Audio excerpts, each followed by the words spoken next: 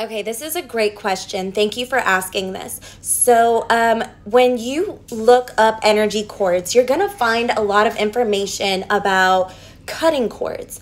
And so this is where my teachings differ a little bit because sometimes you do want to remove some cords, but that really involves like sort of like pulling cords rather than just cutting cords and kind of healing the places within your body where you feel them.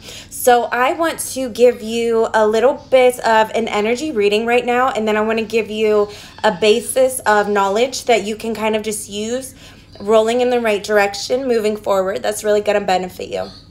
So in your question, I'm sensing a little bit of fear, okay? And it's understandable because, again, I understand most of the things about energy cords that you find online are going to be about cutting cords. But here's the thing.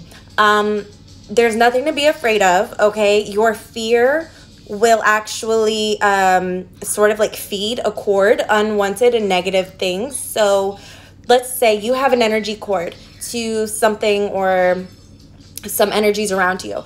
And so that's not really something to fear, but more something to manipulate in your favor. Okay, so if you want to feed something love, or if you want to feed something like getting away from you. Okay, and I'm doing my best to use the right words because this is very mental. You know, a lot of your mental imagery and the way you think is going to affect these cords. So energy cords aren't all bad. Just understand that you do have sovereign control over your reality, over your energy. And so some information I think would be beneficial to you and anyone else wondering is having a solid meditation practice. This doesn't have to be grueling and miserable. Like if you do 10 minutes a day, just the consistency is what's going to help you discern what's your energy and what's someone else's energy. And let's say that's not your problem. You have no problem discerning what is and isn't yours. What you want to do is really practice fortifying your aura. Okay, and I don't want to overwhelm you with information, so I'm kind of just going to leave you at this with this. So aside from just meditation as a practice, so you can start energy balls as a practice, okay? And you can look that up, or you can ask me a question and I can make a new video on it. And another thing is practice fortifying your aura. And so there is a bundle of nerves at the roof of your mouth. And so I want you to, sit in meditation and press your tongue against the roof of your mouth, breathing in and out through the nose, okay? And you're going to sense this line going down the front of your body, okay, all the way down to the back, to the base of your spine.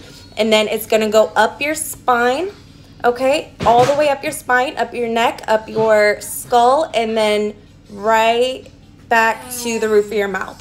And so I can go, sorry, it's my 2-year-old. And so there's a line of energy, and you putting your tongue right there is creating a circuit.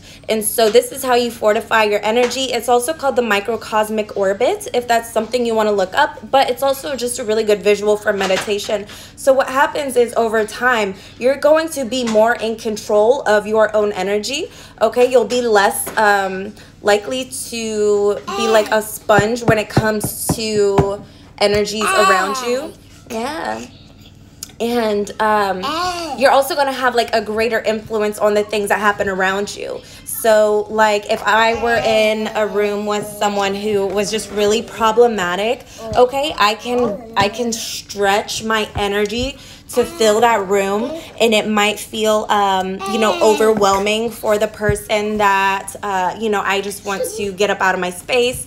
Also, work on your self-concept, okay? I want to speak on the importance of how safe you feel. Obviously, trust your intuition, trust your gut, but also don't be feeling like you have no control, or like just feel like, some sovereign, like your self-concept is just You know, you don't want to feel like you're a victim to other people's energy all the time, especially if you're like in a service-based industry. You don't want to feel like you're constantly having to ward off unwanted things.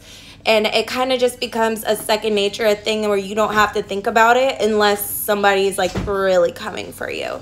And then you can kind of resort back to that mental trick of like telepathy, telling them, you know, you need to go. You need to go. And that you need to go becomes your mantra until it happens.